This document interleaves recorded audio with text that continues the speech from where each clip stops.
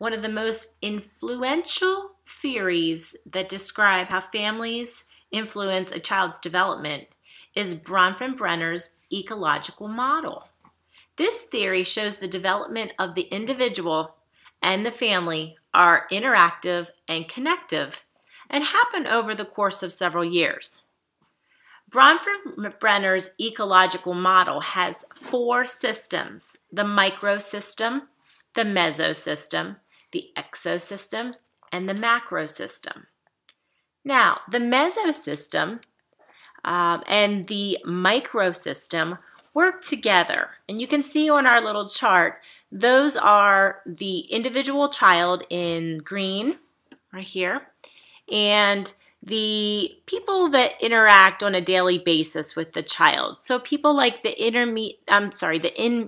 immediate family, people at a daycare or a school, the neighborhood play area. Those are the people that see the child daily and interact with them, and they're going to have a big influence on their development. Things that happen to the people in the microsystem are going to have a significant impact on how that is perceived by the child and how their development occurs.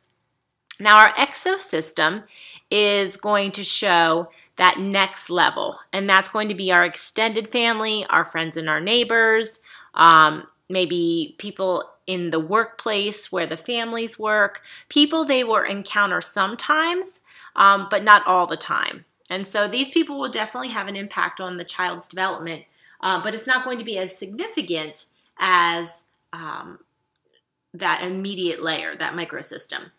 Things that happen, though, within this layer may have an impact. So major things like a new job or the loss of a job, a death or a birth, when a child moves, all of those things will impact a child's development. The last level is that macrosystem, and that's the world around them.